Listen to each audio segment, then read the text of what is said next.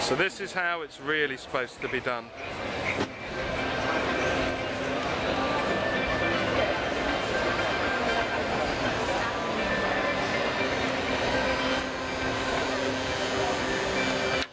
Too much brain power.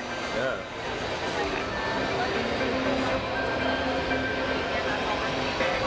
A moment of relaxation.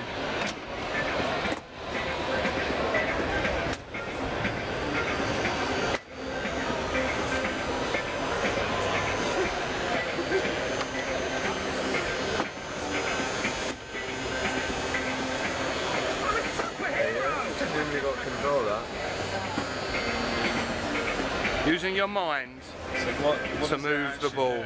What's the achievement?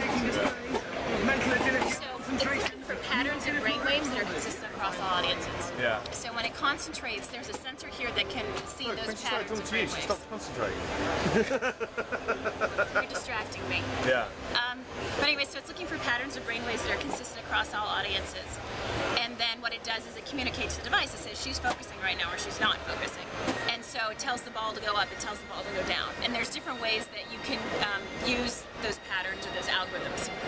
For example, this one, you're basically simulating telekinesis. The more you focus, the ball moves.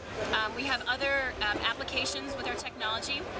One over there is actually called Mind Play, and it's like a choose-your-own-adventure story, where at different points in the film, you have to be focused or relaxed, and depending on whether or not you're successful determines the story. So there's one that's like a British gangster film where you're being held at gunpoint, and if you can manage to keep your calm, your character knocks the gun away, but if not, you end up getting shot. But it's a recreational